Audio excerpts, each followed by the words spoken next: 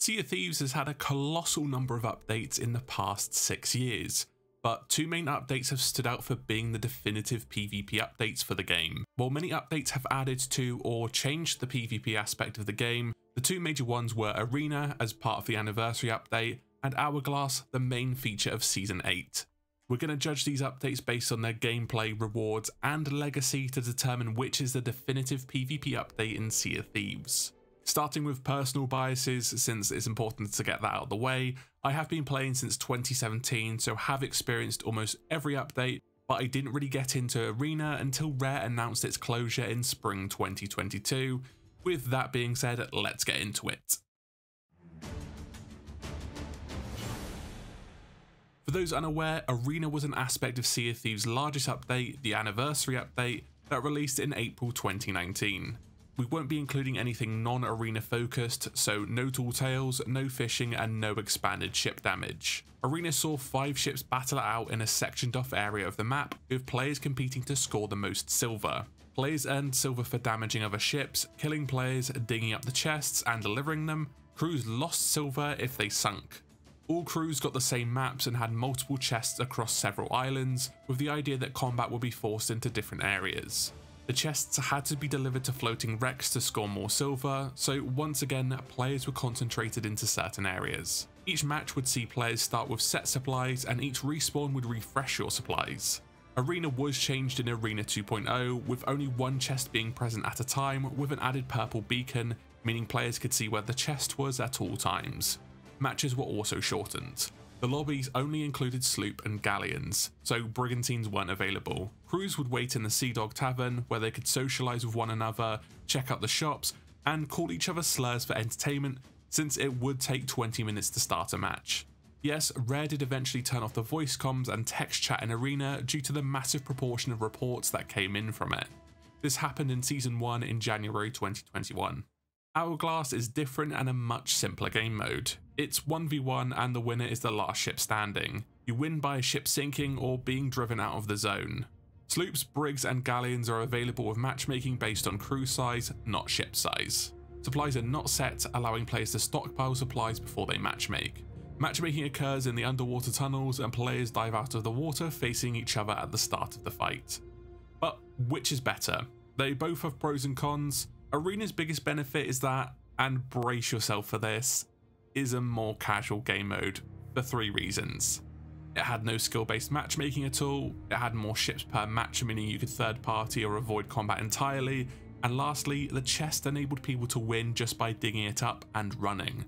But these things don't automatically make it worse.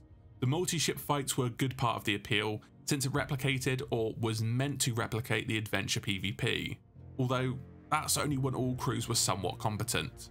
The set supplies were also a massive boon, since you could just hop in and play, no need to gather supplies or worry about the opponent having cursed cannonballs or even something like a cannon rowboat. I'm also giving bonus points to Arena for having the tavern. Despite the obvious issues with comms, it's still a much cooler place to hang out. And the Hourglass matchmaking is pretty bad, since the skill-based matchmaking gets thrown out of the window in order to find a new match. However, Hourglass is still the better game mode. This is simply by way of its simplicity. Look how long it took me to explain each mode in order for you to understand them. Hourglass also has aspects of 1v1 fights and prevents crews from winning just by running. The fights are more difficult and can be more intense, with the match focused on just around fighting a single crew. The downside is the potential for cursed cannonballs and supply differences, which can often lead to a cheap victory or a frustrating defeat.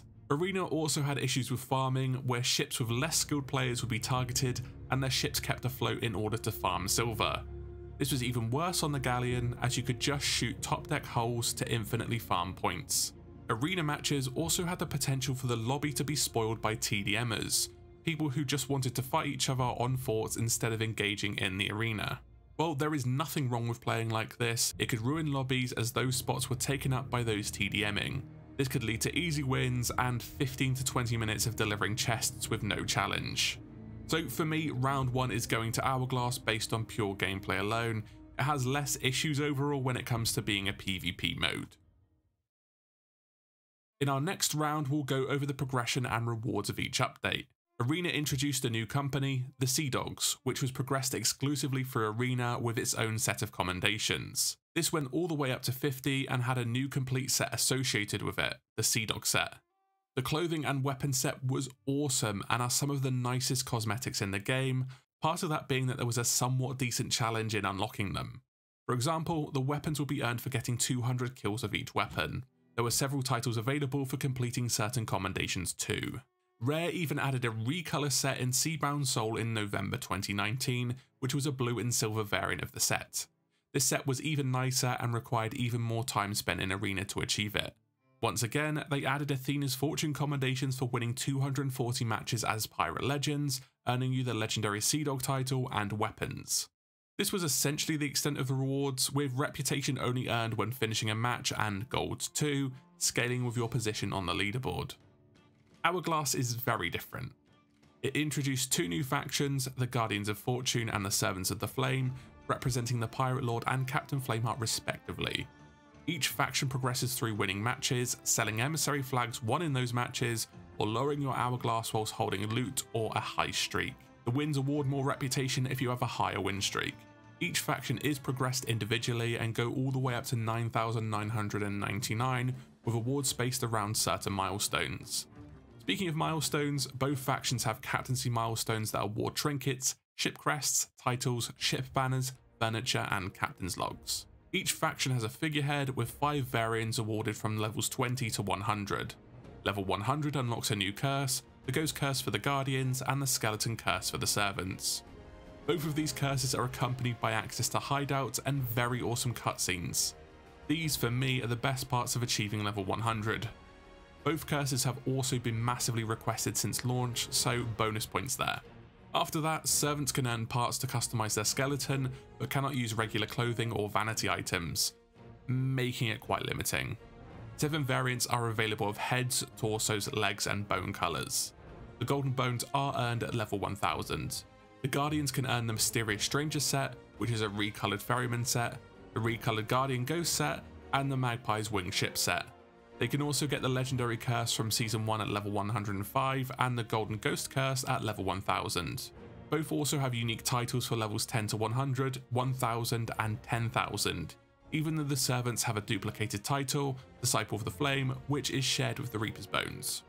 As much as I like the Sea Dog stuff, I'm gonna have to hand it to Hourglass again, due to having 2 of the most requested curses, long-term progression, and access to new areas of the map. Anyone who has experienced the cutscenes should also agree. Lastly, we're going to be judging the legacy of each update. Arena and its removal, despite the issues we've mentioned, is often cited as the reason why Sea of Thieves is dead or dying. The reasons are obviously based on nostalgia and it releasing at a really special time for the game's life, despite only 3% of the playtime being spent in the arena as a whole and leading to its removal. Despite its issues, Arena spawned a subculture in the community, like it or not. It did create a competitive community who were very upset to see it go. I do emphasise with its removal, but don't agree its removal has been that impactful on the wider player base. Hourglass, well, with Hourglass we're living through its legacy. And the biggest part of Hourglass's legacy, at least in my opinion, is the massive cheating issue that we're still not out of yet. This is an issue that is still going on even though it has improved. Hourglass has not seen any updates to cosmetics in over 18 months either, and probably never will, with subsequent awards being tied with the Reaper's Bones, and Athena's Fortune hasn't got anything on top of that. Hourglass also sees very little support just like Arena, with bugs taking months to fix. Moreover, the gameplay loop and matchmaking are a point of frustration, with many new or less skilled players throwing themselves into it in the hope of obtaining their curses. It feels like the rewards are being held behind the game mode to force people to play it. I don't think that personally, but many people do.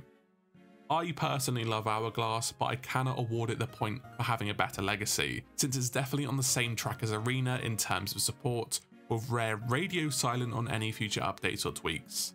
I do think it is more popular due to the rewards and simplicity, but concessions would have to be made for the health of the game mode. This point goes to the Arena.